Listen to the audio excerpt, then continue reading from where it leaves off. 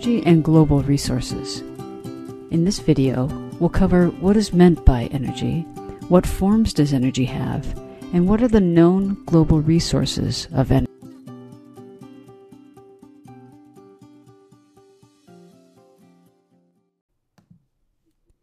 This image, which is actually a composite of hundreds of images taken by orbiting satellites, depicts the use of artificial light at night. It was taken on November 27, 2000. This is just one illustration of how modern societies depend on using rather large quantities of energy in their daily use. Something to consider: how is population, technology, affluence, and consumption represented in this figure? How do we have access to this energy, and what is the global impact on societies and the environment?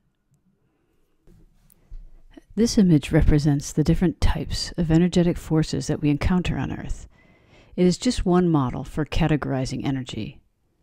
The term energetic forces simply indicates that one is able to capture and do work in the physical world with the energy supplied by the force.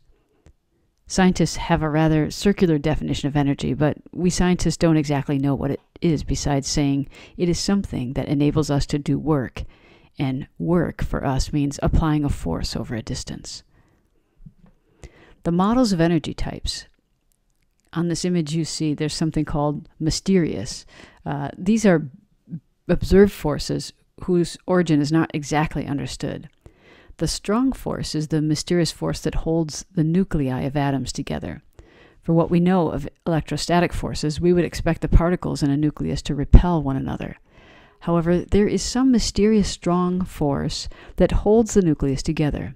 Breaking that force results in a great deal of energy that is given off in nuclear fission.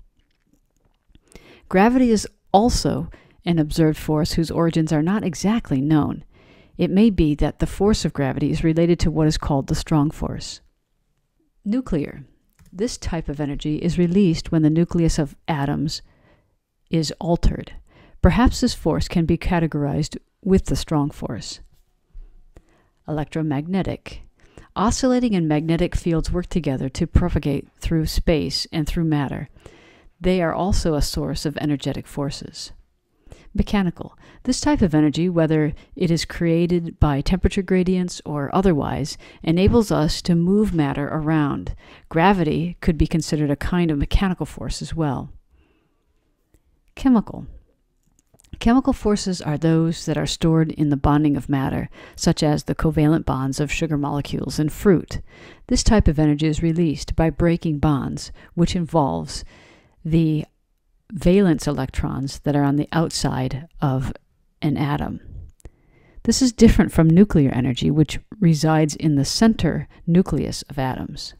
Chemical bonding energy is at the periphery of atoms and between atoms, because chemical bonding involves the outer electron shells of atoms. Let's think of an energy source versus an energy resource. A resource is a reservoir or stock of energy. It is not an energy source itself. It is a resource. Energy has been stored in it by a source. For example, fossil fuels represent an energy resource. The chemical energy of fossil fuels was stored in it ultimately by the action of the sun, which grew the plants that originally decayed to form fossil fuels. This may be more clear if one thinks about hydrogen gas. Is it an energy source, or is it an energy resource? This graphic depicts the 4 known stable energy reservoirs or resources on Earth and their replenishment timescales. As you can see, there's a log scale on the left with seconds, and on the right is a scale that refers more to a historical timescale. So the 4 stable resources are terrestrial nuclear, which is essentially the radioactive material that was formed when the Earth was formed. There's Earth thermal energy, which comes in an expression of geothermal energy. Celestial bodies, which comes in the form of tidal energy. And solar nuclear energy, which has a number of expressions. One is incoming solar radiation, which is replenished on the order of milliseconds. wind and wave energy, which takes hours or days to replenish, precipitation and biomass, which takes more like months and years to replenish. And then fossil fuels, you can see, is suspected to replenish on the order of millennia, although it's hard to actually know if it's possible to replenish that. And then ocean thermal energy, which is something that is replenished on the order of centuries. Again, not really something we know, but something we are conjecturing in a sense. So these are the 4 stable resources known on Earth. While we don't know exactly what energy is, we do know that it can be harnessed to do work.